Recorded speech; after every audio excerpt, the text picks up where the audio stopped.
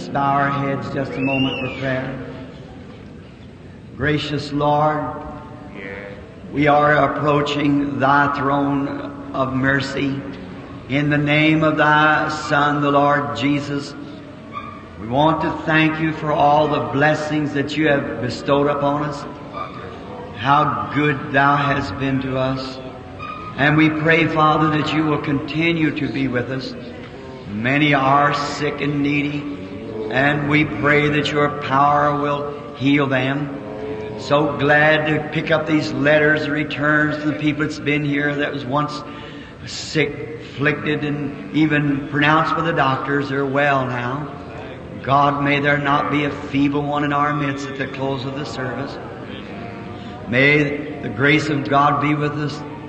Those who are coming and seeking salvation, oh God, may they find that rock in a weary land, the shelter in the time of storm.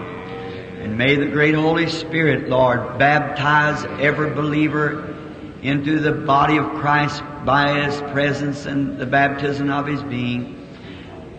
Remember those who are convalescent, Lord, in such a way that they can't be moved, hospitalized, and otherwise. We pray, Father, that Your Spirit will heal them. Now let the Holy Spirit search every heart that's in here tonight.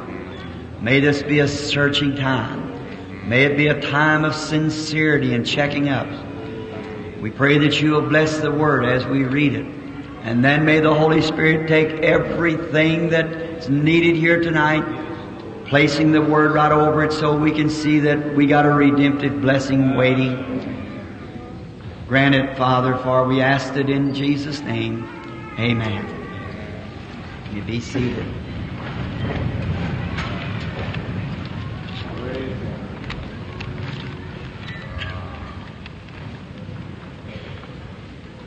We've certainly had a wonderful day today. I stayed a little long last night in the meeting. My wife and them got me around to myself for about 10 minutes after I left the building. It was I had a little too much in the line, I think. It isn't when you're up there, see, up there in that glorious anointing, or it isn't when you're down here. It's between the counts, when you're coming from one to the other and dropping out from that anointing back down to this again. But what does it speak to you? There's a land beyond the river. There's the real place that we can find peace and joy and satisfaction. And now, the Lord willing, tomorrow night we'll give out prayer cards at 6:30. The boys will, and we haven't got very much more time, have we? We've got this tomorrow night will be Friday, is it? Friday, Saturday, and Sunday, 3 more nights. Well, everyone wants to get prayed for and so forth. Come right in now and get your prayer cards, and we'll call them right into the line and pray for them and do everything we can. And if you have to leave before the service is over, go to the emergency room, and we'd like for it to come out here. Then the Holy Spirit can find where there's something in the life when it's under that discernment. See, if you got something that you have done or something you have not done, something you ought to have done, see, no matter how much you're prayed for, it'll never leave you until that thing's made right. You could just shake, lay hands, and pour oil on, it won't leave. It'll stay right there. Look, Jesus gave His disciples power to cast out devils. How many knows that? Sure. 10 days later, we find them all defeated on an epileptic case. See? But when that devil laid right there, and then when Jesus came, and that devil know that he met something that was on a higher level than what those disciples had, and he had to come out. Now, we must always come prayed up, confessed up, and ready to be healed. And then if you do that, there's only one thing left: cast the enemy out. That's all. If you've prayed up and are sure that it's God's will to heal you, and you've prayed up on it, that settles it. See, there's only one thing to do then. Only thing a gift can do is to cast it out. It's all over. See, it's done then. And I'm so glad that we can tell, we know something's happened when it takes place. Today was this morning early, I got up, and I never slept too well last evening, I got up early this morning and the Holy Spirit was speaking to me. And He said to me, get out, I'll use you. And so, only thing I knew to do is just get out. That was all. And I thought, well, my car needs the grease changed in it, so or the oil rather, so I went up to the filling station. I thought, Lord, maybe some of these fellows here, and I talked to a fine Presbyterian boy hauling gasoline and different ones. It seemed like nothing urgent. And an accident happened on the corner. I said, here it is. Walked out there, but nobody hurt, so that wasn't it. So I got my car. I thought I'd go back down home. I started down home and, well, something said just keep on driving. So I've been making my prayer grounds up around Mount Rainier up here, going back into the bush. And there's something about getting out where nature is, you find God. Just get alone by yourself. And I had little Joseph with me, my little boy, and something said pull off the side of the road here and stop because it's let the little boy watch the fishermen. Well, they fished about 10 minutes, left, so Joseph and I was sitting there. Well, I thought, well, we'll drive on up and to the prayer grounds, and then I'll let Joseph play around while I read and pray. And then we'll come back down. I eat that once today, so something wouldn't let me go. And I thought, well, Joseph, I got a rag beneath the seat. Let's just wash the mats in the church's car. I'm driving their car, so I thought I just want to take care of it. And I washing the floor mats, and I thought that's fine. And I had the door open. Joseph, he was doing his on the wheel down there, the little fellow kind of entertaining himself, and all at once the car stopped, started backing up. Someone thought that somebody in need. And then when I come to find out, in this car was a woman dying with cancer, a minister's wife. And they'd been led very strangely.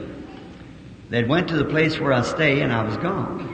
They left a handkerchief to be prayed for and started over another path that they're supposed to go. And something told them, turn and go back. And they went around this other way and going down and said, isn't this strange? Why would we be coming this way? And just then said, one of them people's something wrong with them there in the car. At the same time, I was on the inside of the car, head down, scrubbing up and down, like that. And I was going to leave within a couple more minutes. I'd been pulling on out to the prayer place. And there laid a woman in the back of the car dying with cancer. How God poured His Spirit out in there. Isn't it wonderful how He works? How mysteriously He'll lead us from place to place. Just make every corner meet just as... that's just not coincidental. That's spiritually led. You believe that, don't you? Sons and daughters of God are led by the Spirit of God. Now, let us turn into Scriptures tonight for the Scripture reading. In the book of Deuteronomy, the 32nd chapter, and let's begin with the 7th verse and read a portion down to the 12th verse inclusive. Remember the days of old. Consider the years of many generations. Ask thy father, and he will show thee thy elders, and they will tell thee. When the Most High divided the nations their inheritance, when He separated the sons of Adam, He set the bounds of the people according to the numbers of the children of Israel. For the Lord's portion is His people. Jacob is the lot of His inheritance. He found him in a desert land, in a waste, howling wilderness. He led him about. He instructed him. He kept him as the apple of His eye. And as an eagle stirreth up her nest, flutteth over her young, spreadeth abroad her wings, taketh them, beareth them on her wings. So the Lord alone did lead him, and there was no strange God with him. I would like to take for a text, which, if it be the will of the Lord tonight, odd, strange, but as the eagle stirreth up her nest, fluttereth over her young, take them on her wings and beareth them up. I have often wondered why that God ever likened His heritage to an eagle. And one day I found out in the Bible that God calls Himself an eagle. He's Jehovah Eagle. And His children are eaglets, young eagles, under the wings of Jehovah. And as a naturalist, I like to study nature. My first Bible was nature. How I noticed how everything taking place in nature and how it had to be. God, nothing else could be that but God. And it led me to believe that there was some great supreme force somewhere that controlled all these things. Like in India not long ago, I was entertained by 17 different religions one afternoon in the temple of the Jains. They had the Buddha, the Mohammedan, the Sikhs, the Jains, and what more. And they are very odd people, but out of all these 17 religions, most all of them, besides the Mohammedans and a few others, they believe in reincarnation. That they carried a little mop and they mopped the floor so they would be sure as they walked to not step on a little fly or an insect because it might be their uncle or aunt or someone that's returned back. How could you ever preach a blood religion to a people that wouldn't kill a fly, see? And so I just had to wait and let God do that Himself, but He certainly did a great thing in India. But if we look at nature and find that how that everything operates, then you'll know that the basis of Christianity, and Christianity is the only religion that's right. Because Christianity is based on death, burial, resurrection. Now, it isn't replacement. Now, if I drop this paper on the floor and I said, well, I dropped that one, I'll put this one back in its place. That's not resurrection. That's replacement.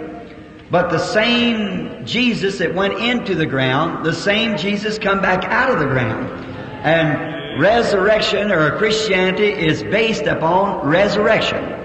Therefore, when you can see the woods and the trees and watch, here's a few months, well, it'll be about a year this coming, about 3 weeks from now. I was down in Kentucky squirrel hunting, and we had had a meeting pretty close about 2 years before that on the Methodist campgrounds for 2 nights. The Lord did great things amongst the Methodist people. And so the Methodists used to believe in divine healing. John Wesley did. I've got his book, his textbook and so forth, his notes. And so they used to believe in divine healing. Many of them do yet. And so there's a great revival among the people. So this great campground down there, down in the Southern Methodist, they had called me down for a campaign. And I'd spent Saturday and Sunday with them. And Mr. Woods, which formerly was a Jehovah Witness, and his crippled boy, leg drawn back under him, young man, sitting back in a meeting, his father sitting there criticizing, his mother sitting there praying. The Holy Spirit turned to a place where there's, I guess, at least 8,000 or 10,000 people, and said, the young fellow sitting back there with a crippled leg, his father's a Jehovah Witness, and he is a contractor. His name's Banks Woods. His mother is a Methodist. The young boy's name's David. Thus saith the Lord, stand on your feet. Jesus Christ makes you whole. Up he got. You don't even know which leg it was now unless it happened. So Mr. Woods, he really got saved, and he brought all the rest of his family into his father and mother and all of them into the covenant of Christ by the baptism of the Holy Spirit. And he and I were hunting together. We've been down about 2 weeks, and he said it's so awful dry we had to get down in the low places to find where it's wet enough to walk or the squirrels would hear you. And so he said, I know where a man's got 500 acres, but said very doubtful that he'll ever let me hunt because he's a perfect infidel. And I said, that'd be a good fellow for us to meet. So we went over and he pulled up in front of his house. And he is sitting in the yard talking to an elderly man. And when we drove up, Mr. Woods got out and went around the car. And he said, hello, Jim, or whatever his name was. I said, how do you do? He said, I don't guess you know me. He said, yes, I do. I believe you're Jim Woods' boy. He said, that's right. He said, I wonder if I could hunt back in here. He said, it's so dry. We've been hunting over on another creek called Dutton, and said, it's so dry over there. He said, I got 500 acres here. Any son of Jim Woods can have his pleasure hunting anywhere he wants to or any time he wants to. He said, I never had a more honest friend in my life than Jim Woods. He said, thank you. He said, now I've got my pastor along with me. He said, Woods, you don't mean to say you've got so low down that you have to carry a preacher with you wherever you go. And he said, well, I don't know about that, but now I got out of the car. And I dropped around. I said, how do you do, sir? He said, how do you do? Well, he said, and you're the preacher. Squirrel, blood, and dirty. Whiskers about that long. And I said, yes, sir, I suppose I am. And he said, well, I guess Woods has told you that I'm an infidel. I said, well, he said something about it, but I hardly think a man that show the kindness that you have would really be an infidel. I said, he said, well, I'm supposed to be. I said, I'm glad you said you were supposed to be. And he said, well, he said, I'll tell you what. He said, I never did see anything that ever could, any more than this psychology could ever prove to me there's anything of a God. He said, I hear these preachers bawl out and talk about there was a God, and said he died back there a long time ago, 2,000 years ago, and said, what good could a God like that do me? It's dead 2,000 years ago after I'm dead. See? I said, yeah, if that ended it, you're sure right. And I said, that didn't end it. And he said, well, I haven't been to church, he said, for about 50 years. He's about 75 years old. I said, that isn't very much to brag about, is it, sir? He said, no, I reckon not. He said, but there's a preacher that had a meeting over here at, he said, at Acton not long ago on that Methodist campgrounds. He said, if that guy ever comes in the country again, I'm going to hear him. I said, yes, sir. Brother Woods looked at me and winked, and I said, yes, sir. I said, what was his name? He said, I don't know his name. He said, but old Aunt Melissa, so-and-so lived up here on the hill, said, me and my wife have been going over for 2 weeks, raising her up and pulling a draw sheet out. She couldn't even move for cancer of the stomach. And said doctors give her up months before that. And said they couldn't even put her on a bedpan.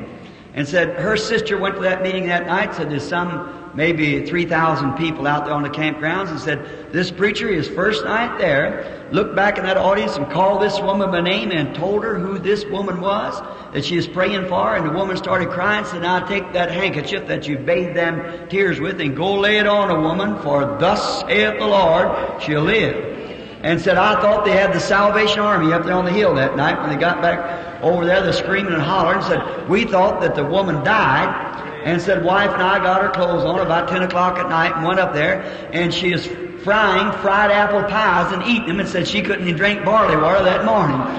He said, and now she don't only do her own work, she does all the neighbors' work. Now I said, that was wonderful.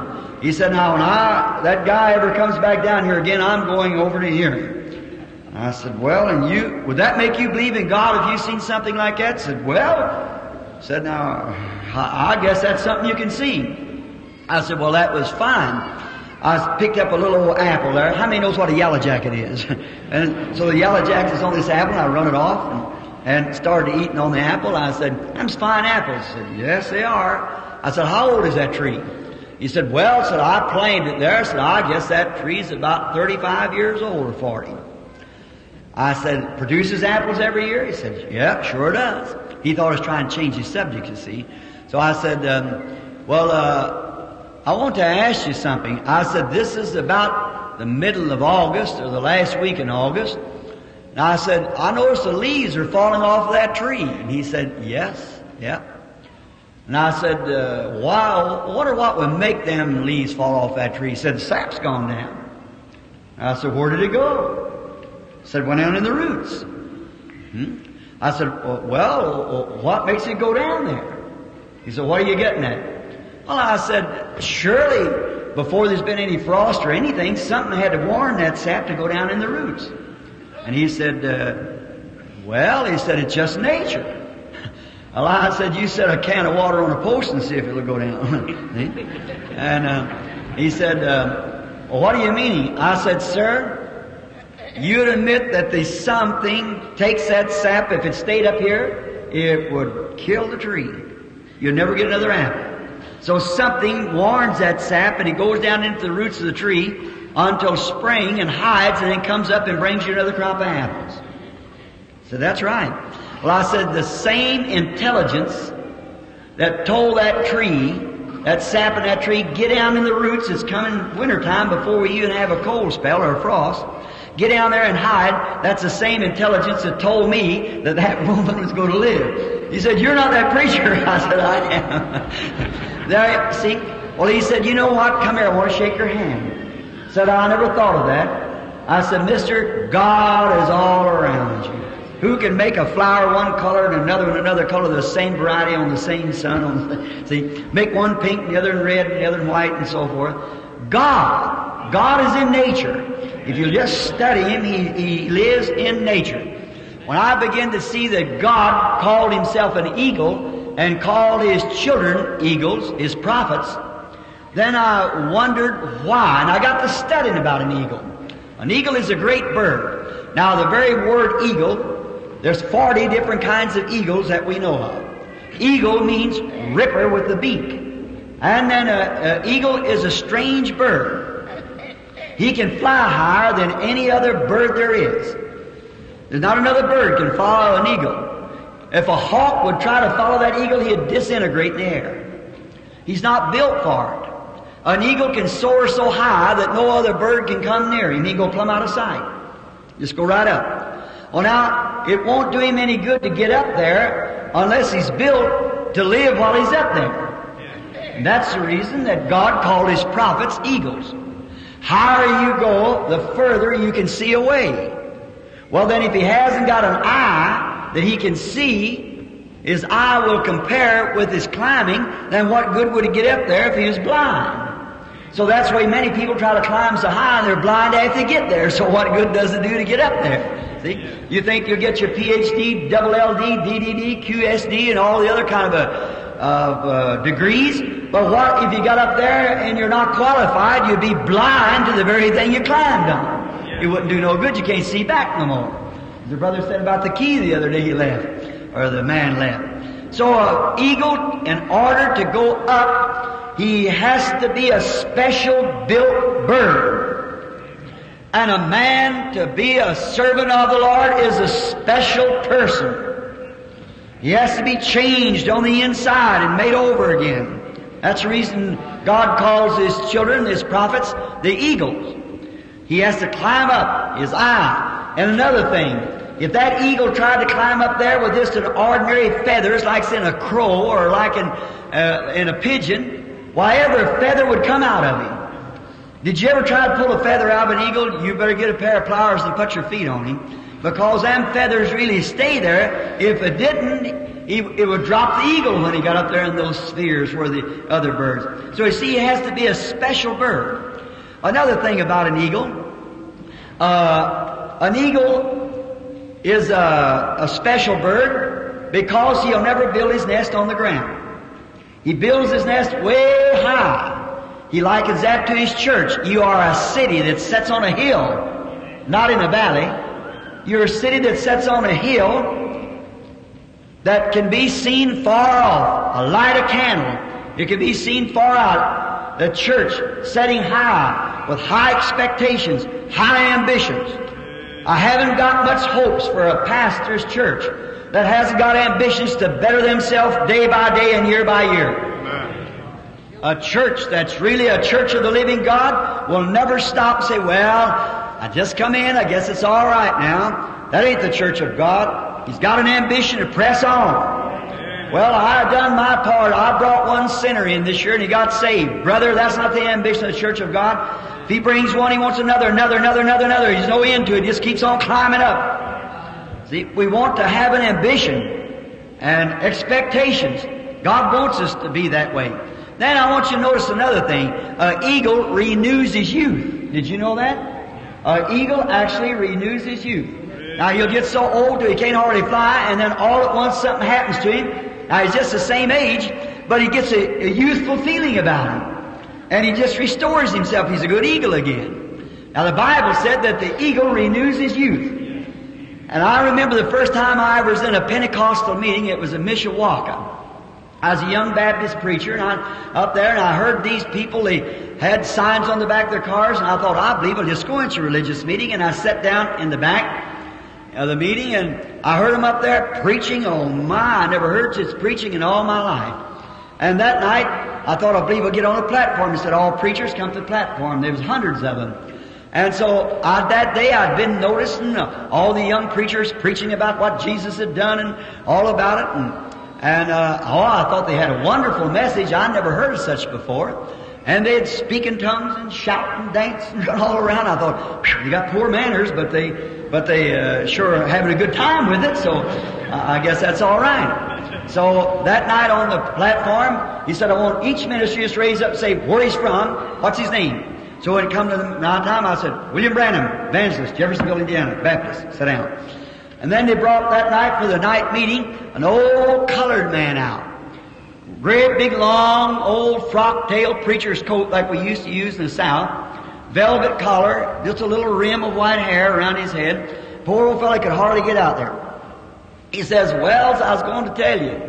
He says, I won't take my text tonight, I believe some Job 7:27 or something like that. Woe was you when I laid the foundation of the world. Declare unto me for their fasten. When the morning stars sang together and the sons of God shouted for joy. And I thought, my, why don't they put some of them young fellows out there? An old man like that before about 3,000 people? Well, they ought to put that old man out there. He's just so stiff he could hardly get along. Now all the brethren been telling what had gone on down here on earth. He started back there about 10,000 years before the world was ever formed. When the sons of God was shouting for joy and the morning stars was singing together, He brought him across the skies and down the horizontal rainbow in about 5 minutes. Directly jumped up in the air and said, "Whoopee!" And kicked his feet together, tipped around there and said, "You got enough room up here for me to preach." Walked off the platform.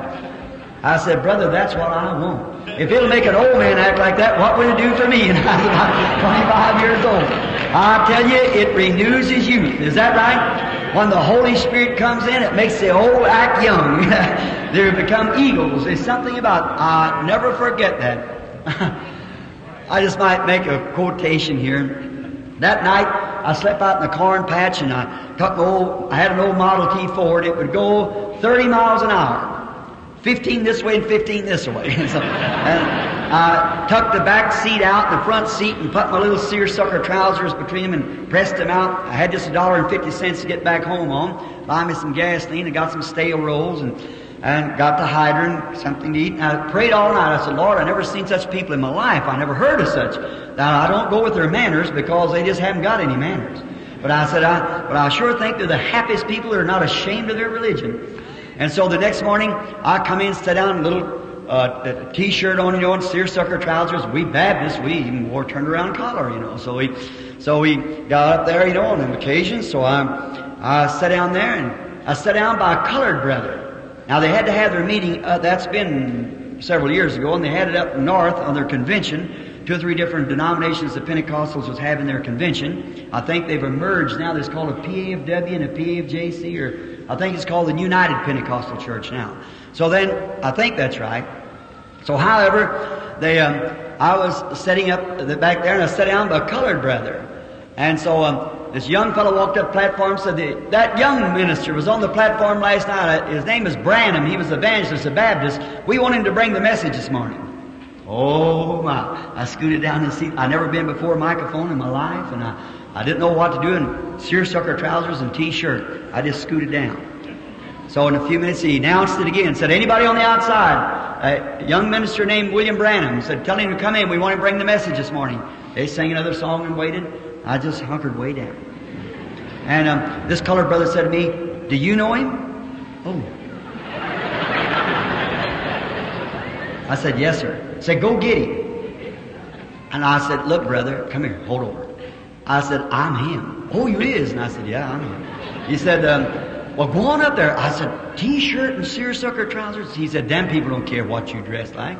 Go on up there." I said, No. I said, "Shh, keep still, don't say nothing about it." See, like that. He said, "Anybody found William Branham?" He said, "Here he is." Here he is. I felt so funny. Little seersucker trousers on, T-shirt. I did have enough hair to be bushed up a little then, you know, so I walked up the platform and I thought, what am I going to say? All these people so happy like that. I'd never forget, I took a text from over in Job. I beg your pardon. I took my text from over in Luke. The rich man lifted up his eyes in hell and then he cried. And I said, there was no children there. Then he cried. Somebody said, amen. I never heard that before when I was preaching. And said, I said, there was no flowers there. Then he cried. There was no God there. Then he cried. He started going, amen, amen. And I just kept saying, no flowers there, no children there, no Christians there. And then he cried, and then he cried, and then I cried. Oh, God is wonderful, isn't He? Renews our youth. He renews our youth like the eagle. Now, the eagle is a great bird. I could stay on this till morning, just about the eagle. One of the most saddest things I ever seen, I thought in my life, I was at Cincinnati not long ago, about 3 or 4 years ago, and I took my children up there to see the zoo. And I had my little fellas, and I was leading them around, showing them the zoo while Mother was getting the dinner on the table and was having a Saturday afternoon outing. And I went down to a big cage. And there I saw something I always felt sorry for any animal was caged up. I can't even have a canary at my house. See, I don't like seeing nothing pinned up. No, sir, I don't like anything in bondage. I believe in freedom. And I go to the zoo and see those lions walking the floor. And when I was in Africa, they gave me 2 little pet lions, and I could have brought them back. But I said, if I said, what will I do with them? Said, in a year they'd be great big fellows. Said, put them in the zoo. I said, turn them loose right here on the desert. Won't never put anything in jail. I don't like anything in bondage. And so I was walking around, and they just caught a big eagle, great big beautiful bird, and they put him in this cage. And that fella, all the feathers is beat off his face and head. His wings is all beat off like this. And I stood and looked at him, and he'd walk back there to the cage. He'd walk back like this again. He'd start off and take those big wings a flopping, and he'd slam himself against that cage and fall back again like that. Lay there and look up towards the sky. Those weary eyes look around. Why? Oh, he's a heaven-born bird. He lives in the heavens. He couldn't free himself. He's absolutely hopeless. Somebody has caught him. Some smart guy caught him and put him in there. He's beat the feathers off of his wings. He's beat the feathers off of his head. He's laying there with his feet up, those big eyes looking up there where he really belongs. How he'd long to be free and spread his big wings and fly through the heavens screaming that he was to be free again. He could look, but he was in a cage. I thought that's the most pitiful thing I ever seen in my life. I thought if they'd sell it to me, I'd buy that eagle right now and turn him loose. If I had to half starve and lounge my children at the table to pay for that eagle to let him loose, they wouldn't do it. I went down there and sat down there. I couldn't keep from crying. Then something said to me, you've seen worse than that. To see man who's born to be sons of God shackled down by creeds and denominations and people, it says the days of miracles is past, when he's actually born to be an eagle to fly in the lights of the heaven yonder, brother, under the power and supernatural strength of God, to walk by faith and not by sight. And some shrewd fellow has caught him and bound him down into something by a creed or something. Repeat this creed, and that's all you have to do. Oh, brother, to get that man out of a cage, to see sons and daughters of God caged in. It's a pitiful, the most sad thing I ever seen, is to know that men and women who are born, see women walking the street half naked in these little old clothes around here, and know that that woman is absolutely possessed of an evil spirit. That's right. Sister, let me tell you something. You say, I'm as pure as a lily, I wear them. But do you realize something? Let me tell you, at the day of the judgment, you're going to answer for committing adultery. The Bible said, whosoever looketh upon a woman to lust after her has committed adultery with her already in his heart. You might be as pure as a lily, but you dress yourself like that, and sinful men of the world look at you. He's going to have to answer for committing adultery with you, and you're going to have to answer for presenting yourself in the same way before him. That's right. These little old dirty, sexy clothes that women wear. And it's getting into our Pentecostal ranks too. It's too bad. No, sir, don't you never do that. A lady said to me, I said something like that one time. This woman said to me, well, Brother Branham, they don't sell any other kind of clothes but this kind. I said, they still sell goods and they have sewing machines. There's no excuse at all. That's right, brother. When this old heart gets right with God there and that eagle spirit begins to move up, you climb above those things of the world. The trouble of it is we're not attending prayer meeting and attending church and doing what's right. We're staying home to see some movie play or something like that on our televisions, uncensored programs, some of them dirty jokes and things are cracking. And that's a wrong thing to put before our young generation of people. That used to be it was wrong for the people, holiness people, to go to movies. The devil pulled one on them, he put them right in the house. It's exactly right. Oh, it's too bad, but brother, let me tell you, they may put you in a cage, but you're still an eagle. I can tell you there's a way out tonight. Yes, indeed. Yes, sir. It behooves us to study the eagle just a little bit. We could stay on it for hours, but let's study this eagle just for a little while and see what he is. Now, it's pitiful to see that sons and daughters are born to be sons and daughters of God. Up here in Iowa not long ago, to stop just a second again, a fellow take me to dinner with him, and he went outdoors and looked. He said, he's raised hogs. That's legitimate. That's all right if he wants to do that. He said, I've got the best hog herd in this country. He said, this herd my father started, he raised all of us children, left me the herd, I've raised all of my children, I'll leave them the herd, and so forth. And I said, that's very fine, sir. He said, I own all this. Not a snake could climb to it. Way up in this place, then he'll go out and get greenbriers and come back and weave that nest through and through to be sure that no wind's going to blow it because it's anchored in the rock. Oh, my. I love that. God builds His church anchored in the rock. Yes. Upon this rock I'll build my church anchored on this rock. He's a chief cornerstone. And when He builds His nest up there, then now it's all full of stickers.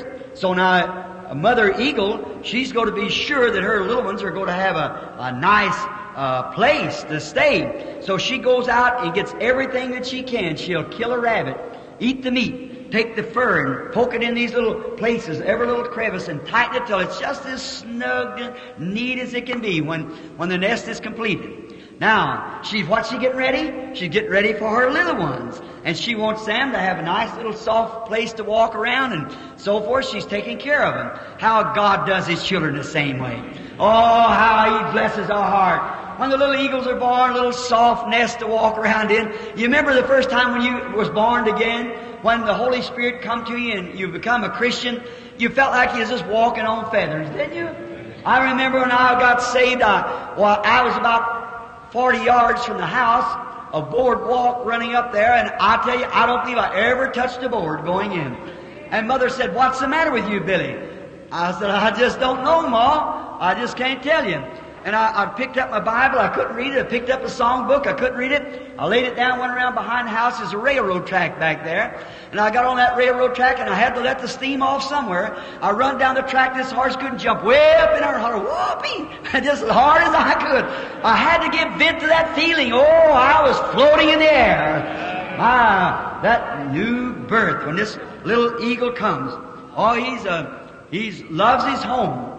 Now, the mother eagle goes out and gets fishes, and she gets rabbits, and she gets sheep or whatever she can get, and she fixes this little eagle a nice diet. She be sure that Junior gets the right thing. I'm so glad that Jehovah sees that His little eaglets gets the right kind of food. He'll put it before you whether you want to eat it or not. You'll have to turn your head. But if you're a born eagle, my sheep, my eagles know my voice. They know the food. Said, "You love me, Peter?" Said, "Feed my sheep." I like that. Feed my sheep. Feed my sheep. Don't drive them. Feed them. Feed them the Word. They like sheep food. You know, some people don't like this sheep food. The sheep food is that good old time feeling of old time salvation, just as free as you can feel and no condemnation. While we used to stand and clap our hands and sing, "I feel all right. There's no condemnation in my heart." Having a great time. And, of course, it'll cause the little chickens to look up and say, fanaticism.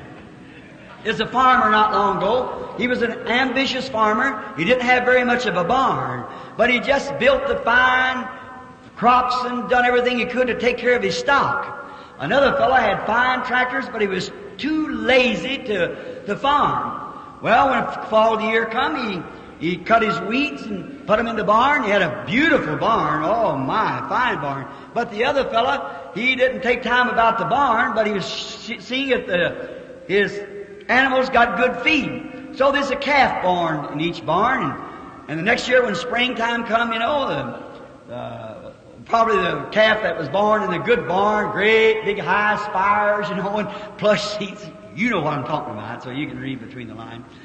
But he didn't have much food, so then they turned him out. Both of them did get a little spring breeze. Oh my, this little calf had been in a little bitty mission down there somewhere, a little church. You know, he was all fattened and round and full of vitamins. My, he got out there and that wind began to rush over top of him. He is full of ginger. He began to kick up his heels and jump around and around and around. Oh, he was feeling good. They turned the other little calf out, been fed on ecclesiastical weeds, you know.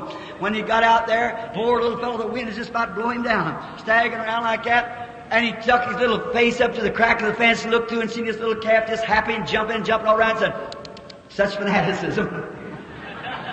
Oh, I like to have sheep food, good food, the power of God, the Word of God, the Holy Ghost feeds on it. That's what the church needs tonight, is good, solid gospel preaching, gospel teaching, gospel salvation, and the gospel Holy Ghost. Amen. We are not so interested in what this nation might not need a new president, the city might not need a new mayor, but what we need today is a good old time St. Paul's revival and the Bible Holy Ghost back to the church again. That's what we need. Sheep fed on sheep's food, not ecclesiastical weeds. Now, this little nest was all fixed up and sheep brought him the food and he eaten. Oh my, he was growing. Now, first thing you know, he's beginning to put on some feathers, you know. He begins to come into the second work of grace, and he begins to get feathered out pretty well, you know. So, Mother Eagle begins to look down, and she begins to think, you know, I never want my children to become a chicken. That's all. You know, God's just determined for that. And He doesn't want us to be earthbound chickens. So the Mother Eagle said, I've got to see to this. So the first thing you know, she's got to get them eagles out of that nest. That's all. If they stay there, they'll be earthbound. And that's the way it is. I've often wondered why we went away and got great educations for schooling to be a preacher, and then we come in with all the history of the church and all this and all the vitamins and everything, and then turn back around and say, well, of course the days of miracles is past. How can you ever get a man that's freezing to death? How can you ever thaw him out by a painted fire?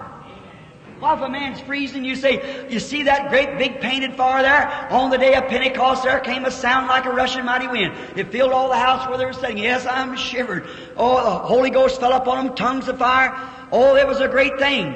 But that was back. See, that's a painted fire. You can't get warm by that. If we are needing fire today, then we can't get warm by historical fire. What good does a historical God do if the God of Abraham isn't the same God today? The God of Paul ain't the same God today. If the Holy Ghost that fell on Pentecost isn't the same today, then where are we at? Amen. Right. It's like giving your canary birds a lot of seeds with vitamins in and make good wings and keep him in a cage all the time. See, you can't use his wings. What's he used to learning all about God if you try to say he died 2,000 years ago and there's no more to it? I believe that he's the same yesterday, today, and forever. He lives. And he said, because I live, you live also. Amen. I'm glad for eagle food. That's right. Now, the old Mother Eagle's determined that they won't get adjusted to that nest too much. And God's just determined that a newborn babe isn't going to get too adjusted to this world. That's right. He don't want us to get adjusted here. He's going to get ready to take us on a flight. A few days before the old Mother Eagle takes her little ones on a flight, you know what she does? First she gets up there. She stands up on the nest, and some eagles are 14 feet from tip to tip, the most mammoth bird we got. You stand on this nest. The old Mother Eagle is usually the largest of the two. And she'll walk back and forth over this nest, and she'll scream. Caw! That shrill that an eagle gives. What's she trying to do? She's trying to teach her babies the sound of her voice. They're going into some perils in a little while, so they've got to know the sound of mother's voice. Oh, I tell you, it pays you to listen to the voice of God. The still, small voice that speaks deep and rich. It attracts the attention of His people. And she walks back and forth over this nest. And then sometimes she'll spread those great big wings out, fluttering back and forth. And them little eagles, it'll just kind of shake them down a little, you know. And they'll look back and, oh, Mama, what a great bird you are. Oh, I just love that. Because God's got two wings. The Old and New Testament. He spreads them out. And we look at it and look up and say, how great thou art! How great thou art! When we hear that He opened the Red Sea and brought the children of Israel across, He raised Lazarus from the dead. He's the same yesterday, today, and forever. New and Old Testament, the same God, the same Jehovah, the same Holy Spirit right in the church today, moving back and forth. See how great I am? I'm the same that delivered Moses. I'm the same that delivered Daniel. I'm the same one that brought the Hebrew children out of the fiery furnace. I'm the same one that was at Sodom and Gomorrah. I'm the same one that talked to Abraham. Oh, I am that I am. I am. Present now. Oh, God's going to take His little eagles on a solo flight one of these days. Yes, sir. What's He getting ready? See, they never know nothing but a nest. They never know nothing but a denomination or a creed. And they're eagles, so God's walking back and forth, even in this meeting, night after night, showing what He is. He is. I am that I am, He said. He's God. He's Jehovah Eagle, trying to show the people that He's the same great, powerful bird. So you see these great big wings of mine, Mother Eagle? Now your oldest brother and them that flies in here to see you once in a while, I took them out of the nest on these wings. Believe in me. Oh, hallelujah. I look back to Pentecost. He shoves His wings out. I that give Him Pentecost in AD 33, He gives Pentecost to my children yet today. Amen. I'm Jehovah Eagle. I bear you away on eagle's wings. I'm the same yesterday, today. I was the one who brought the Hebrew children from the fiery furnace. I was the one who spoke to Moses in the burning bush. I'm the same. I want you to step out. If you're sick, if you're needy, I want you to step out. I am that I am. I'm Jehovah. Hear my voice. Listen to me. Don't take the voice of some chicken trying to talk to you or some scavenger. You better listen to Mama Eagle. This is her voice right in the Word. What's He going to do? Now these big wings, they've got to trust those wings. Now, she looks her brood over since they've been in this old ecclesiastical nest and they don't look very good. Now, they got a lot of loose feathers in them. And she knows if she ever takes one of them eagles up in the air and drops him with them loose feathers, he'll break his neck. And there's just too much doubt in the church yet to take a flight. That's right. Got too many quills, too many loose feathers. So you know what he does? He gives her the third work of grace. She stands back there and takes these big wings, and she begins to flop them like that, and a mighty rushing wind comes down through there, and all the loose feathers begin to fly. Oh, when that mighty rushing wind comes from heaven, the baptism of the Holy Ghost, all the doubt and feathers will fly out of you. Amen. Now I feel religious. Amen. Begin to feel like talking to you now. Oh, in them old doubting days, little old feathers sticking in there saying, days of miracles is past. There's no such a thing as the Holy Ghost. Let that rushing wind from them wings of the New and Old Testament begin to fly back and forth saying, Jesus Christ the same yesterday, today, and forever. All the little old pin feathers will begin to fly. You better not start off with them, and if you'll do, you'll bust up in the air somewhere. You'll never take that solo flight. She's getting ready. Well, she fans all the feathers out of them. See if they're all good and tight. Now she's fixing to take them on a flight. They don't want to go. They're pretty well satisfied walking to that nest. So you know what she does next? She flies right into that nest and takes that big bill and picks that feathers out. She picks out the sheepskin and dumps it outside and throws it over the side of the walls. There isn't nothing left in there but stickers. And these little fellas is having a hard time. You know about the first time that you ever got the Holy Ghost, you know? And everybody began to talk about you, make fun of you and everything else. You remember how that was? Every time he sat down, it's a sticker. And back there, you know. But he don't want you to get adjusted to this world. He's ready to take you somewhere. Sometimes he lets a disease hit you. He let a cancer, let a tumor or something hit you to see if you're ready for a flight. See if you're ready. Where's all the feathers? See if everything's right. Yes, the doctor looked at me and said, you got 3 more minutes to live. Yes, but if I'd listened to that, I'd been dead years ago. But he just blowed all the loose feathers out somehow or another. And the little old eagle, he'll start up and everything's miserable, tight. He'll sit down, boom, he sticks his feet and he just, the stickers all in this, some old Greenbrier. She puts them in there for a purpose. And the Bible tells us that our trials are worth more to us than precious gold. And then we fuss about it. Oh, must I be carried home to heaven on a flower bed of ease while others fought to win the prize and sailed through bloody seas? Why are we American people just wants to sit back and be entertained? And if somebody says something, say, I heard you join the Holy Rollers. Well, I guess I won't go back over to more wine. Oh my, you're a poor eagle. You might be a buzzard, but you're not an eagle. That's one thing, sure. Let me tell you, brother. Yes, sir, if you're a vulture, you eat the things of the world, but an eagle eats fresh meat. Hallelujah. The eagle of God eats the Word of God, and that alone. Yes, oh, he can't stomach that old thing of the world. That's right, it won't digest. He just couldn't stand it anyhow. He wants fresh meat. He wants the freshness of the Holy Spirit, the meat of God right out of the Bible. He longs for it. He'll drive through snowstorms and everywhere. When he hears there's a revival going on, he'll take off to it just as hard as he can. Jesus said, where the carcass is, the eagles will be gathered. Amen. Or they're Presbyterian, Methodist, Baptist, or whatever there was. When the power of God begins to fall according to the Word of God, real genuine eagles will come to that feast. There ain't nothing in the world will keep them away from it. They'll go anyhow. Where the power of God's falling, you say they're holy rollers or whatever you want to, they'll go just the same. Don't make it, because they're eagles. They eat on that. That's what they feed on. This mother comes a time she's got to stir up this nest and she throws it all out and throws all the soft part out and puts some trials on you. Now what would a little buzzard do sitting in that nest? He'd never get out of there, that's all. But an eagle, he stirs his nest and he's ready. Now one day she says, now I think it's time to take my little children on a flight.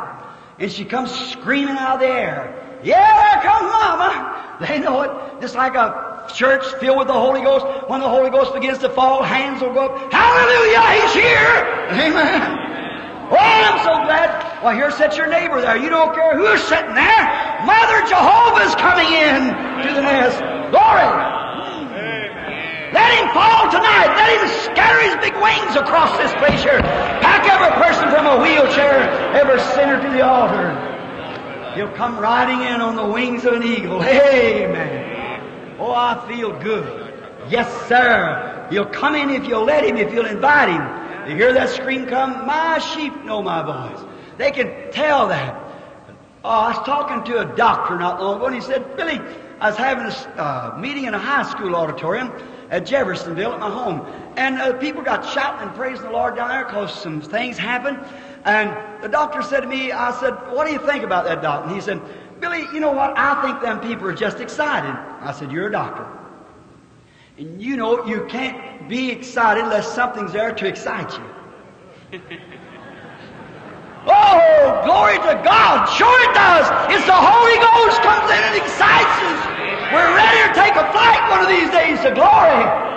Sure it's excitable. If that wasn't excitable, I'd trade you for something that was excitable. I can prove to you by science that anything that doesn't move is dead. That's right.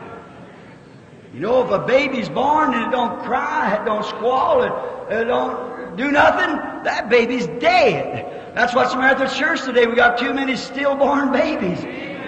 You know what the doctor usually does? Pick him up by the heels and give him a little posterior protoplasma stimulation. That fixes him up just right. And what the church needs today is a good old-time stimulation of the power of the Holy Ghost to come into the church. Stir up the nest and blow out the loose feathers. Pentecost needs a stirring. Amen. Blow out the loose feathers. We're getting too much doubt among us. Superstitions and could it be so? Would it so? Certainly it's so. God's Word said it so. Eagle's food proves it so. Amen. Sure it is. Eagle, Jehovah comes in and stirs up the nest. The church is getting too it's stagnated. Yeah, better come in and stir it up. Well, you say, Brother Branham, I've already got the Holy Ghost, yeah, but get some loose feathers in there. See? I was standing by the sea one time. It was Lake Michigan, really, where it was at. And I noticed that thing, the waters are blasting in and blasting out. I stood there and thought, floods of joy over my soul like the sea billows roll. I commenced to thinking, I thought, you know what, oh? There isn't one more drop of water in this ocean, or this lake, than there is when it's perfectly still.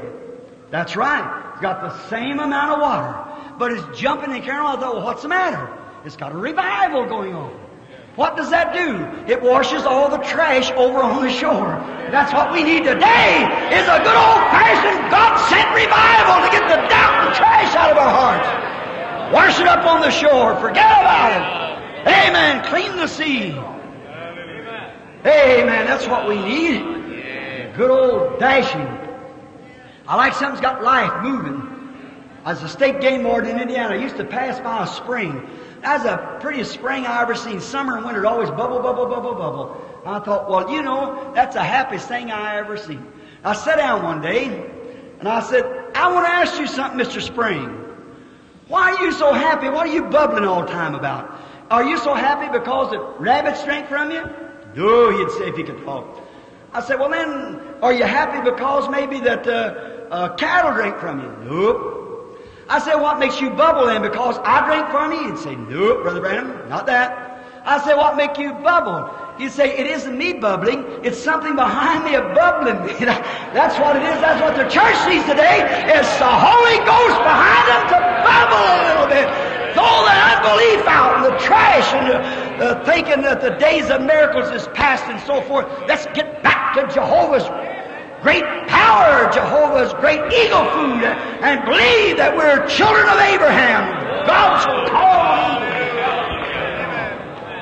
Back to the gospel, back to the word, back to the truth, back to the food. Angels' food, sons of God's food. The eagle stirring her nest, getting ready for a flight. Yes. Oh, it's grand to know these things. Then the first thing you know, when old Mother Eagle gets up there, and she screams and they know her voice, then she goes down to where them little eagles are, and she gives them a lecture. You're fixing to take a flight now. Something's fixing to happen, but don't you get scared if you trust me, like Abraham last night. Come out here, take your own son, take him up here on top of the mountain and cut his throat. Will you trust me? I trust you, Lord, said Abraham. Oh, my. Something happened to you. You got sick. Something happened. This and happened. Somebody made fun of you. The boss said he'd fire you if he caught you praying again. He's going to give you a trial and see what you are. Every son that cometh to God must be tried and chastened. That's it. And if you cannot stand chastisement, you become illegitimate children and not the children of God. When a man comes up, I don't care. He might shout. He might speak with tongues. He might prophesy. He might do whatever he will. And if he comes into that trial and backs up, he's not a son of God. No, sir. If it takes his life, he stands there just the same.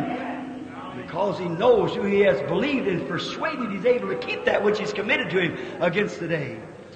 Amen. Now Mother Eagle says, get ready, children. I'm going to give you your solo flight this morning. So she backs her big wings up, and each one of these little eagles climbs up on them big wings. Oh, I love that. Up on the New and Old Testament bowl. Climb up on them like that and say, all right, fasten my holt right down, reach over and take them out, catch on one of those great big feathers that you couldn't pull out with a pair of pliers. Put his little beak around there, catch it in there, hook his little hooker around there, take these little claws, hook them down into the wings and say, all right, Mommy, I'm ready. Oh, my. Jehovah, what? Almighty God, El Shaddai, the breasted one, the big eagle, the winged one, the Bible, Old and New Testament. Just take your holt, whatever you have need of, put your holt right on to God's promise and set right there. No matter what takes place, hold on. Hold to God's unchanging hand. If you've reached up and said, I'm the Lord and heals all thy diseases, take a hold of it. If He said, these signs shall follow them that believe, if they lay hands on the sick, they shall recover, take hold of it. Blessed are they that do hunger and thirst for righteousness, for they shall be filled. Pastor says there's no such a thing today. Take hold of what God said. Put your hook around there and hold.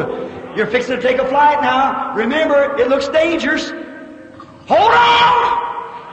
Oh, I'm so glad. Why, a buzzard couldn't do that if he had to. A chicken don't even have a hook in his bill. He'd slip off before he got out of the nest. First time anybody said something about him, he'd say, oh, well, I guess it wasn't right.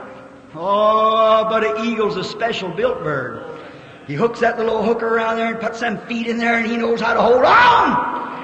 Hold to the wings of the cross, brother. Let the storms rock. Just keep on going. Moving up.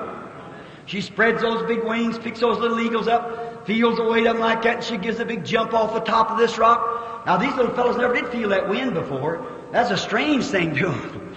You remember the first time you felt it, eaglets? That mighty rushing wind coming down from heaven, set up on you, and cloven tongues like fire set up on each of them. You remember when it struck you? It's a strange thing, you Methodist, Baptist, Presbyterian, Lutheran, Catholic, and Pilgrim Holiness, Nazarenes, and so forth. You had been born, sure, you'd been born again a Christian by believing, but when that wind began to come, oh, loose feathers begin to fly. I'm telling you, something took place. It was getting you ready for your flight. So the little eagle held on. The old mother took her wings and she jumped off the nest. She began to rise higher, higher into the blue. Oh my. Oh, way on up, way on, way on. If there's happened to be a chicken on there, he's gone by that time. He just disintegrate and fall off. But these little eagles are special built. They know God.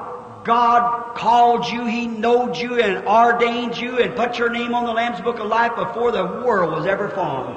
That's what the Bible said.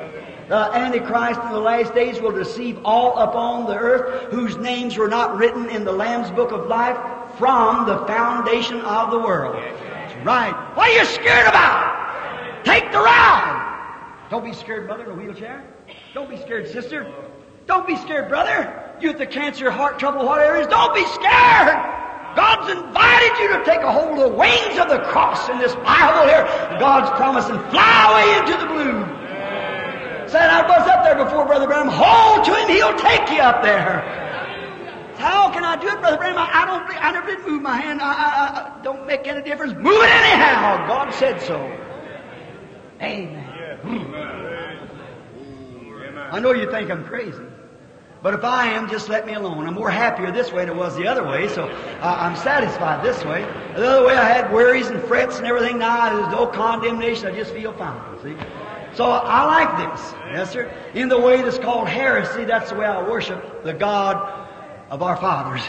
That's right. Now, the old mother eagle goes so far up till she becomes out of sight almost. You know what she does to them little eagles when she gets up there? I've watched them many times. She shakes them every one off. Oh, you cruel mother. Oh, no. You smart mother. She shakes them every one off in the air because she's not afraid. If they had confidence enough to put their confidence, they'd done looked all over her big wings. They know what she was. They had seen and she had told them what their brothers was the year before. And she knew they were flying. They know they were flying. She knew they were eagles. And she wasn't afraid to shake them off. God's not afraid to put you on a trial. When He said to Job, Satan said, oh yeah, he got him all hedged up. Said, break that hedge around him, I'll make him curse you to your face. He said, he's in your hands. Oh my, God's not afraid to put His eagles to a flight test. He's not afraid, He's depending on you. He wasn't afraid to put Abraham to a flight test. He was depending on Him, and He's not afraid to put Abraham's seed to a flight test because He's depending on you. She shakes those little eagles off right out in the air. She said, all right, children, flock for yourself. My. One of them, you know, and then what does she do? She swoops out to one side, sails along, watching them. The first thing you know, one of these little eagles is on his back. He's flopping as hard as he can. Next thing, head and face down, he's flopping as hard as he can. But she's a-watching them. They don't care. They're having a Pentecostal jubilee. Just flopping around. They don't care. If they get topsy-turvy, get out of balance, they are trusting in the great all-sufficient power of their mother. If one of them little fellas gets out of topsy-turvy and gets turning over too fast or something, she'll sweep right on him and pick him up and bring him up back into grace again. Yes, sir! Don't you be afraid when He's tucked you up in these spheres that you don't even understand, yet it's written in His Word because you look through His wings. He promised it. Just flop. Now, I can hear him hollering, hallelujah, glory to God, praise God, how am I doing? I don't care, but I'm just having a big time, glory to God, praise God, hallelujah. And an old mother hen down on the ground looks up there and said, such fanaticism. She don't even know the first thing of no higher than a barnyard post. And a lot of times the denomination cracks her wings so she can't get up that high. Maybe I better shut up. But oh, Brad, I know what I'm talking about. Yes, sir. Them chickens don't know nothing about the heavenlies. They've never been up there. Some time ago, a fellow's preaching on divine healing. I won't say who it was. And, as soon as he left, there was another fellow come up there and said, there is no such a thing as divine healing. There's no such a thing as the Holy Ghost. That preacher's crazy. There was an old country boy sitting back there with the overhaul jacket on, hair hanging down his mouth, one tooth out. Come walking up through the building like that and stopped and looked up at him, reached down, got an apple, began peeling it like this. Preacher, or the debater, said, what do you want, sap? And he said, I want to ask you a question. Just kept on peeling it. Said, well, what do you want? Just kept on peeling it. Said, speaker, I'll have you put you out of here. Said, I want to ask you a question. Kept on carved the apple up, took the peeling off, sliced it off, took the core out, put one piece in his mouth, again chewing it all like that. Said, what do you want? Said, I want to ask you a question. Said, is this apple sweet or sour? He said, I don't know, I'm not eating it. Said, that's just what I thought. How do you know anything about the Holy Ghost when you've never had a taste of it? Sure. You've never eaten, you've never tried it. Try it sometime. It's honey in the rock. Hallelujah. It's the power of God and the salvation, the resurrection of Jesus Christ. It's eagle food. God's Word, God's Bible, God said so. That settles it forever. For the promise is unto you and to your children, to them as far off, even as many as the Lord our God shall call. That's His promise. And He keeps His promise. Amen. This little eagle's just flopping around, they're having a Pentecostal jubilee. Just that shouting and a jumping. They believe. If Mother took them up there, Mother can take care of them. If God told me to trust Him, I'll just trust Him. I don't care how topsy-turvy I get. He'll help me out somehow. I don't know. But the only thing I know, I want to flop my wings. All the faith that I got in the New and Old Testament, both I'll flop them back and forth. Jesus Christ is the same yesterday, today, and forever. Just keep on flopping and flying. Somehow or another, if He sends a rushing mighty wind, He throws all the loose feathers out. You can stand here, He wouldn't take you up there. Just put your trust in Him one time. See what He'll do. That's your solo flight. Oh, my. I feel real good, don't you? Yeah. Oh, my. Nest stirring time. The Pentecostal church needs a nest stirring time. It needs an old-fashioned revival. Like He spoke of Jacob. He was the apple of His eye. He done wrong, but He found him in the wilderness. And he's like an eagle stirring her nest. He carried Jacob on his wings. Amen. The church has done wrong. We've all done wrong. But we're the apple of His eye. He's ready to stir the nest tonight. Send the Holy Ghost in and shake all the feathers out and have a revival here in this Yakima Valley that'll alarm the nation. If you do it, as an eagle stirreth up her nest and flutteth over her young and taketh them up on her wings and bears them up in the air. He said, so did He, Jacob. And the Lord's inheritance is His people. Amen. That's it. God's inheritance is His people. He told Moses, He said, I am your portion. The other day I was standing by, this is fine. I was going by Brother Tommy Osborne, that sweet Christian brother, Tommy Osborne. He was brought to his ministry over there that night when a maniac ran out on the platform to kill him in Portland. And then he's traveled overseas, and he's a sainted man of God. I looked through his great building, and he took me through there, and how beautiful it was. Then here come our darling brother, Oral Roberts, one of the sweetest men and the finest man. And God has trusted him with great wealth and everything. And then I went to his building. I went through there and seen all them things built in the form of a trinity. No glasses on the side, all imported marble. And the ceiling is aluminum. All aluminum wires wore close together. 500 machines or something in there, just like assembly line running through and letters and so forth. I thought, oh my. I stepped outside and I said to Brother Fisher, a missionary with him in Africa, he was taking me through, and I went into the mirror and seen those great, beautiful hands reaching down like the hands of God and sinners reaching for him. My heart just jumped for joy.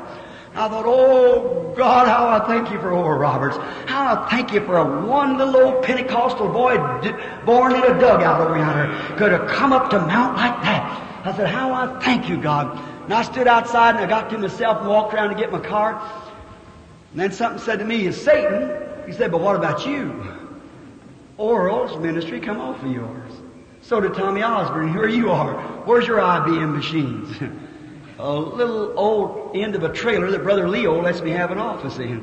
A phone sitting in there and a little second-handed typewriter. What about that? I said, well, I sure hate for him to come see that. Satan says, you see, he can't trust you. I said, I guess that's right. All them brother with all I guess you just can't trust me, that's all. I was standing there looking there and I got real broke up. I thought, oh God, as hard as I've tried and everything else. And I said, then, look what you have done. Just then I heard a voice said, but I am your portion. I thought, oh God, a 10-hour cottage. Why should I care? They're building a palace for me over there of rubies and diamonds and silver and gold. His coffers are full. He has riches untold. I'm a child, an eagle of the King. A child of the King with Jesus, my Savior. I'm a child of the King. Oh my. Just flop then. Just keep on, whether going up, whether you're down, or whichever way you're doing. Mother's standing right out there soaring right around. His eye is on the sparrow, and he watches me in and out of his church to see if you get out of topsy-turvy, something will happen. The big wings, the Word of God will bring you right back up. Somebody said that's wildfire. I'd rather have a little wildfire than no fire at all. So, we can take the big wings and bear it back up to the right. Is that right, brother? Right. If they get this little out of order, well, we'll just catch them on the wing. See? Just exactly what it is and bring them back up into grace again. If you just let them flop. Yes, sir. Just let them go ahead and shout, praise the Lord, and holler, hallelujah, dance in the Spirit, whatever they want to do. If they get out of order, we got something here. The wings, God will never let you drop. If you're an eagle, He'll pick you back up again. Now, if you're a buzzard, you're falling anyhow, so you just splash on the ground. But if you're a real eagle, you'll listen to the Word of God. Amen. You'll know that's Mother's wing bringing you back to grace again. Amen. Said not long ago I heard a story. Said a farmer was going to set a hen. And I don't know how many eggs it takes for a setting out here. Down the south where I come from, it takes 15 eggs to make a setting. Is that the same thing here? So this old farmer only had 14 eggs. And he got an eagle egg and put it under the hen. See what kind of a crop he got. That's about the way it is. About one out of a setting. Just about the way you get it. That's right. About one eagle out of a setting. So the old hen sat on these eggs, and finally when they all hatched, that little eagle was an ugly duckling to that bunch of chickens. He's the funniest looking thing they ever seen. And that's about the way some of you did when you really hatched out. Among a big bunch of formal and cold and so forth and a bunch of creeds, we say, Our Father who art in heaven, hallowed be thy name. Hail Mary, blessed art thou, and all this other kind of stuff. And we believe in and all these other things, about that we believe in the Holy Catholic Church, all this Apostles' Creed. I wish somebody showed me Apostles' Creed in the Bible. That's no Apostles' Creed. If they had any creed, it was repent! That's what Peter told them on the day of Pentecost. Said, repent, every one of you! Be baptized in the name of Jesus Christ for the remission of your sins, and you shall receive the Holy Ghost. For the promises unto you and to your children, to them as far as many as the Lord our God shall call. That's the Apostles' Creed. That's what it was. Not none of this, I believe in the Holy Roman Catholic Church, I believe in the communion of saints. Anybody who believes in the communion of saints is confessing that they're spiritualists. That's right. There's only one mediator between God and man. That's the man Christ Jesus. Yeah. I don't believe in no communion of saints. Saints are going on. Abraham said it. He was Jesus said that he was in the bosoms of Abraham, and he said he could not come here or go there. These either way. So that settles it. It's a gulf betwixt which they cannot cross back and forth. And there's no communion of saints. That's right. The only communion we have is through Jesus Christ. That's our mediator. The Bible said there's no other mediator between God and man but the man Christ Jesus. Exactly right. On Christ the solid rock I stand, all other grounds is sinking sands. This little eagle, the mother after got him off the nest, you know, he kind of followed along behind. You remember how out of place you seemed? My. Said, this don't seem right. Walking that old dusty yard and where the cows is walking, the horses and that old dust flying up. What a stink. Said, this don't seem right. He looked up like that and said, say, what about up there? And the old hen said, cluck, cluck, cluck, cluck, cluck, cluck. Days of miracles is past. No such thing as flying up in there. That's impossible. This didn't sit right, you know. It didn't suit his gastronomics. You know there's something better up there somewhere, so he kept walking with his head up. And she said, children, don't listen to him. He's one of them odd guys. That's the way an eagle is when he's kind of out of place amongst the chickens. See? So she goes over on the big old manure pile and she begins to scratch. She said, cluck, cluck, cluck, cluck, we're going to have an old supper over here tonight. We've got to pay the pastor. We got to have some kind of a sale to pay the... When it gets to a place like that, the church ought to close its doors. Pay your tithes and the pastor will be paid. We'll have a bunco game. We'll have all these other things here. That little eagle started... He said, I couldn't stand that. He kept looking up. And after a while, the old mother was searching for him. Here she come. She swooped down. She seen him. Oh, I'm so glad. Oh, my. She screamed, darling, you're not a chicken. You're a man. Oh, I remember when I first heard about the baptism of the Holy Ghost. He screamed in my heart, it's for you. I called you. Oh, you're not a chicken, you're mine. Oh, when he heard that cry, what did she say when she came back across again? She said, not cluck, cluck, cluck. She said, glory, hallelujah, praise the Lord. That sounded good to him. Amen. That's what he was born for. That's why his name was put on the Lamb's Book of Life before the foundation of the world. My sheep know my voice. When they heard that, it's just like a honey on a rock for a bear. He'll lick it all night. See, coming. He knows that there's something. You're mine, honey. You're not a chicken. You're an eagle. Oh, is that what it is, Mama? Look at them big wings. Jesus Christ is the same yesterday, today, and forever.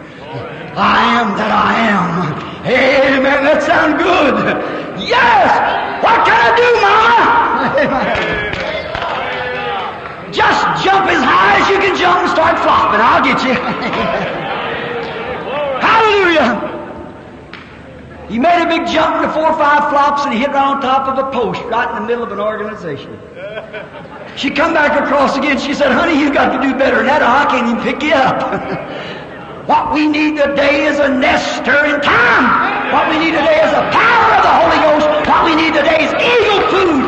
Preaching that Jesus Christ still heals. He's the same. The works that I do shall you do also.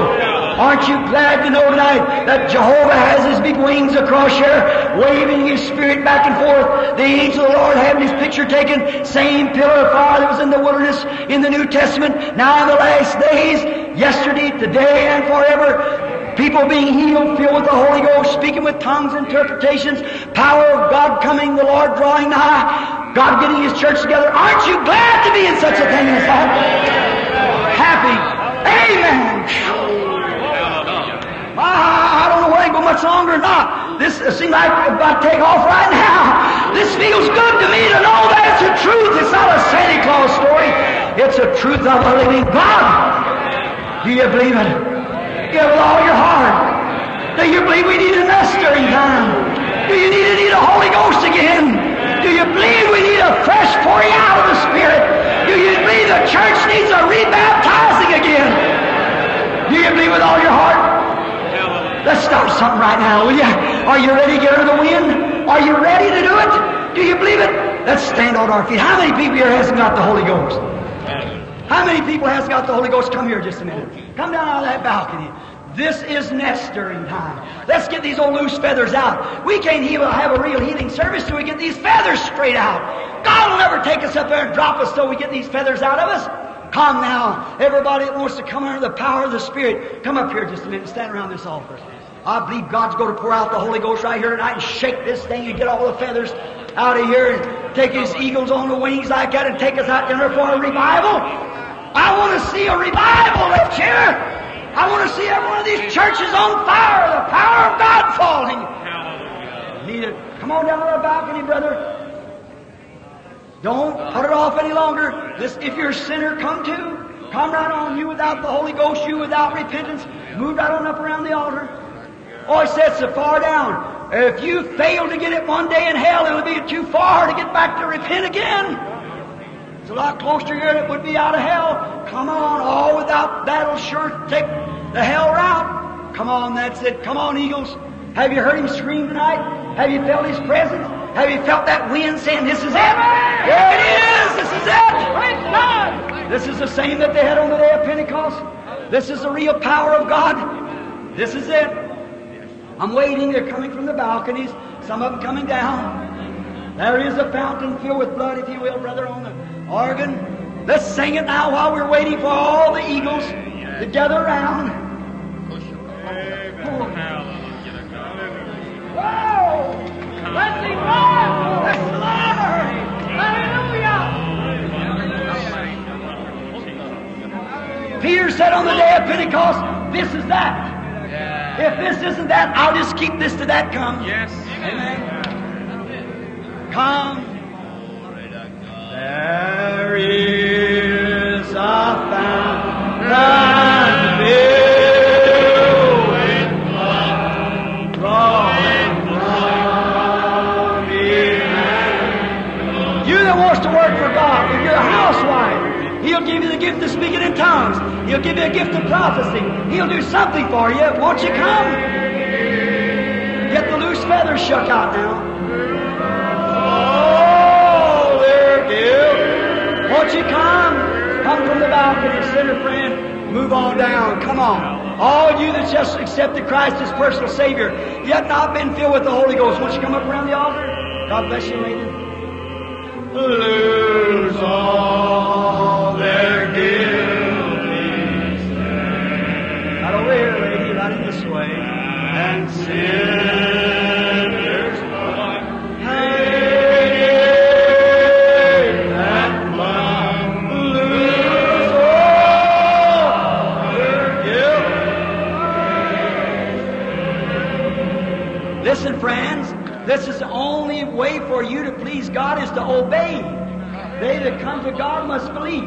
Now look, some of you Methodist, Baptist, Presbyterian, or some that has never received the Holy Ghost yet, how would God let me do these things that He does here at night? How would He send me out on a field 7 times around the world? How would He do that and let millions of souls be won if I didn't have some conception of truth? How would He let me do these things, the signs that He said that would send in the last days? And we've never even seen them or read of them in history before since the days of our Lord.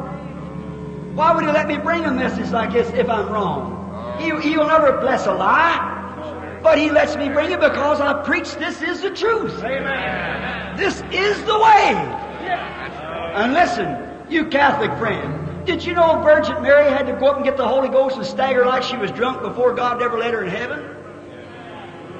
How are you going to get there anything less than that? Your church, your creed, whatever it is, if it's Pentecostal creed, if it's Baptist creed or Methodist creed, whatever it is, you'll never get in anything less than the baptism of the Holy Ghost. Exactly. So you said it seems so strange. Yes, sir. What makes these people act like that is because they're born from above. They're spirits of another kingdom. Their kingdom is above. Jesus said, if this world was my kingdom, people would fight for it, but my kingdom is above all. Amen. That's right.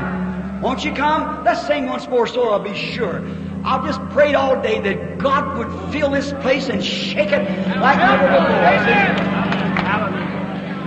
God dying thee, rejoice to see that. Do you believe it now with all your heart? Come down, hallelujah. Won't you come down, please, friend? I persuade you in Christ. There may I go by. You're as vile as if you tonight. Oh, my sin. Oh, hey, come right on. That's right. Washed all my sin. Oh, hey. Washed all my sin away. And there may I go.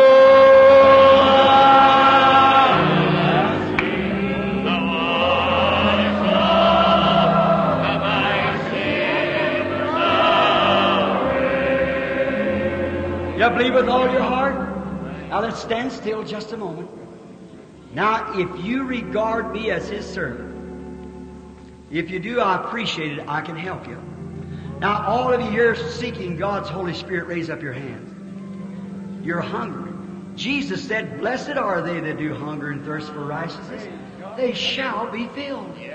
Now, there's a bunch of people out in here I want to deal with before we go to the room there. But I want you people here that's seeking the Holy Ghost to follow one of these ministers. Which one? This brother right here. Take the lead. Go into the room here just a minute. Here, go in like this. Lord, if you don't give me the Holy Ghost, when you come back to earth, I'll be laying right here. See? Just don't play with it. If you do, you'll never get nowhere. You've got to mean business. You've got to come to God believing that you're going to get what He... Why did He say that? I said a while ago that people couldn't cast out that evil spirit. They said, why couldn't we do it? He said, because of your unbelief. Not that they didn't have power to do it, but they didn't have faith to do it. Now, you've got the power to receive the Holy Ghost.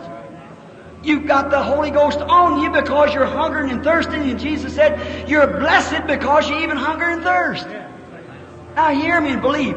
Go right in there now while I deal with another group here. Be in there just in a minute. All right. Now, as you take your place right here, go right this way to the room so we won't bother the rest of them. Sometimes people seeking the Holy Ghost, they think somebody's back there. I brought Mr. Jones, and he's sitting back there. But to get you to yourself where everybody's dying with you, something's going to happen. That's right. Just move right into the room. Let's all that's got the Holy Ghost say, praise God. Look at this great power. Look at this great power. Now, all you personal workers, move right in with them now. All the personal workers, some of you ministering, brethren, if you will, to go in there to see that everything's carried on just exactly right. We want them to receive the real baptism of the Holy Spirit. Go right in the room so He meets you right in here just in a moment. There is a fountain filled with blood drawn from Emmanuel's vein, and sinners bid that blood lose all their guilty stain. Lose all their guilty stain.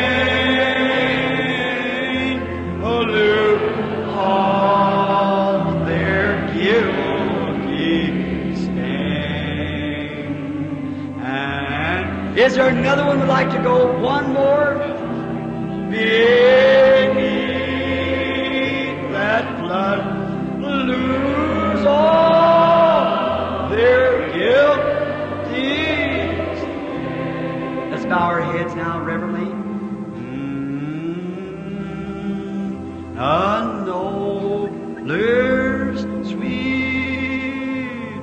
song. Now, if there's any in here that feel that with your heads bowed, your eyes closed, that you're not a Christian. You're not a Christian. You say, I should have went in there. But I want to raise up my hands to God and say, God, give me courage. Don't let me die in this condition. Friends, we're not playing church. It may seem odd to what you've been taught in your different creeds and churches, but this is the Bible. This is the way it was at the beginning, and God is infinite. It cannot change. This is the same. The Scripture reads, it's the same yesterday, today, and forever. Now, if you don't know Him as your Savior, would you just be gentleman or lady enough to raise up your hand and say, pray for me, Brother Branham. I'm not a Christian. God bless you, young lady. In the balcony to the left, to the main floor. Is there one here would say, I'm not a Christian, Brother Branham. God bless you, lady. I have courage for a person that's honest. You'll never get nowhere with God till you're honest.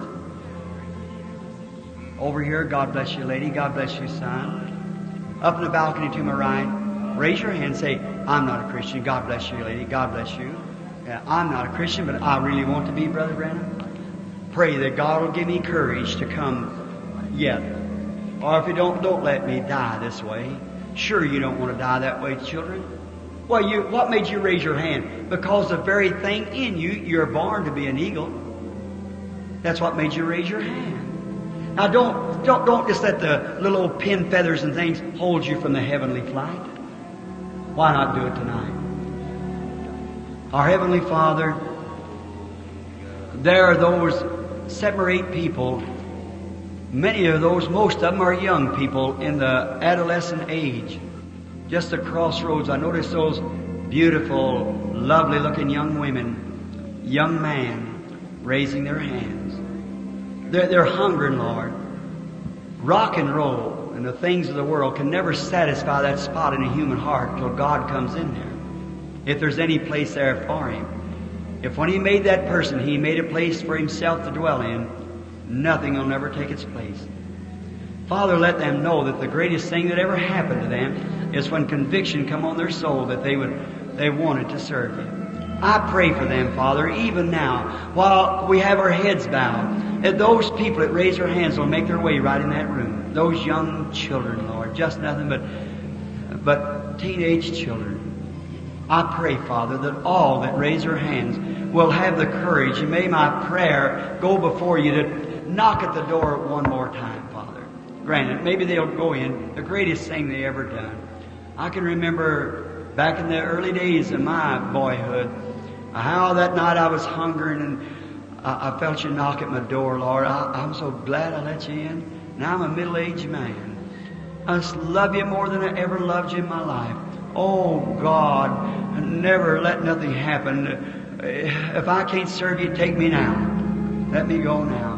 What a joy it is, the privilege to serve God. Give it to these young people, Lord. They've got an awful battle. Look at them. Look at what they got. Look at their television rotten and polluted. Look at the nation they're coming up in here. Politics rotten to the core. The Antichrist are rising in seat and power. The world, American people, don't know what a struggle is. They don't know how to do without. They never had to miss a meal. Oh, God, just look.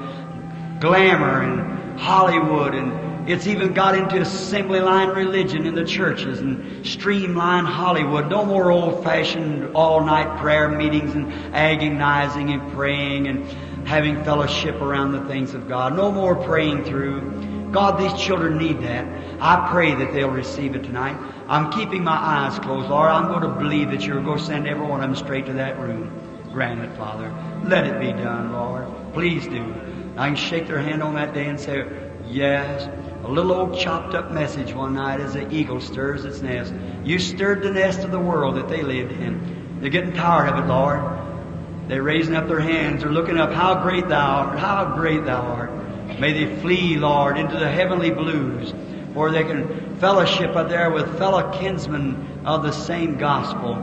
Eagle's food may they eat. Grant it, Lord. Not be an earthbound chicken at wolves and them young ladies, that old wolf stuff they have today, the boogie woogie and rock and roll, and let them know, Lord, it's just a thing to tear their precious souls out of them and send them to a devil's hell. Callous their hearts, pull it through these old movie stories and true stories when it's all lies and fiction and makeup. Let them look at these big wings of God, the New and Old Testament. Say, there I'll take my stand, right there upon that rock. Grant it, Lord. I'm trusting that each one of them is in that room now. Grant it, I pray in Christ's name. Amen. Let's just stand still a minute.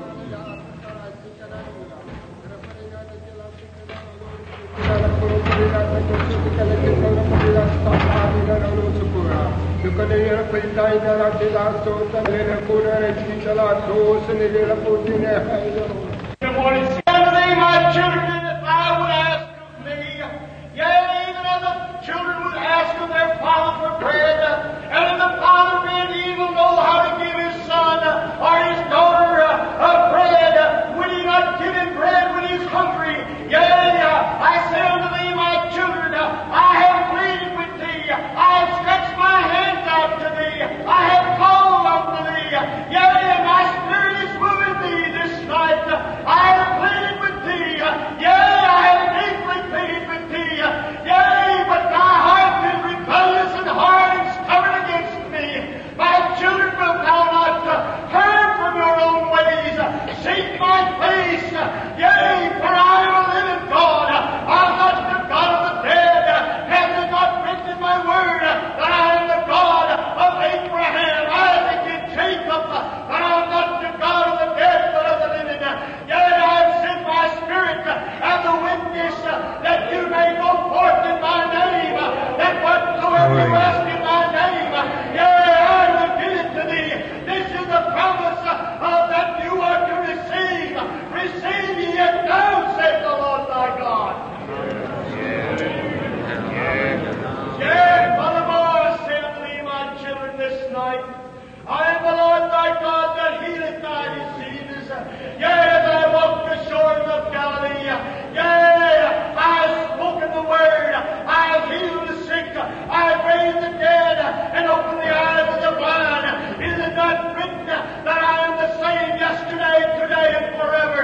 Hallelujah. And thou wilt grasp my word, yea, as my servant brought forth my word, yea, my spirit will move in thee, yea, thou shalt feel the stirring within the mulberry trees, yea, thou shalt know that I am he that hovereth over thee, to watch after my own, yea, for when the enemy shall come in like a flood, it is the spirit that I've given to thee that shall raise up a standard against him, yea, while thou art rebellious against my moving, yea, while wilt thou resist the thing that will do thee good, saith the Lord thy God. Praise God. Friends, that's, if I understand the Scripture, that's the voice of God speaking back in confirmation. Be reverenced with that. What did He say? Don't rebel. Go into the room. Every sinner without the blood of Christ, make your way to the room, friend. If the Bible, don't forgive me for saying if, we know the Bible is right. That's not my voice, that's God's voice speaking. And to you people that's sick, you hear what He said? That's a message to the church. See, that's the Holy Spirit. Now, let's sing at the cross, where I first saw the light. Let every sinner move back in here. Will you please move back here? If at the cross, where I first, that's right, move right back to spine. And the burden of my heart rolled. Rest of you may be seated if you wish to. It was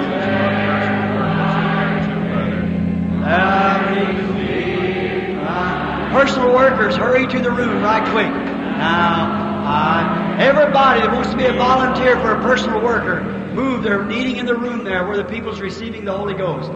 At the cross, where I first saw light, and the burden of my heart rolled away. It was there by faith I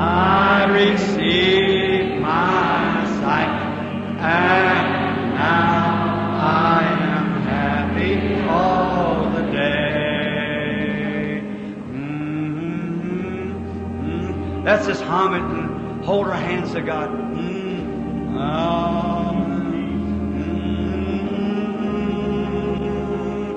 Oh God, we love you, Lord. We love you.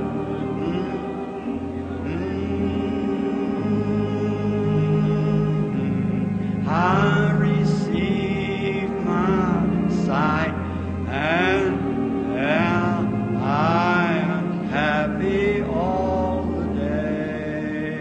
Real slowly and sweetly, and in the tune that you're singing, at the cross, where I first saw the light, at the nest, you see, and now my heart rolled away. I seen her two big wings. It was there. I climbed up on them. I received my sight, and now I am happy all the day. Oh, I just can't let that go. Isn't it sweet? Don't you feel it in your heart? And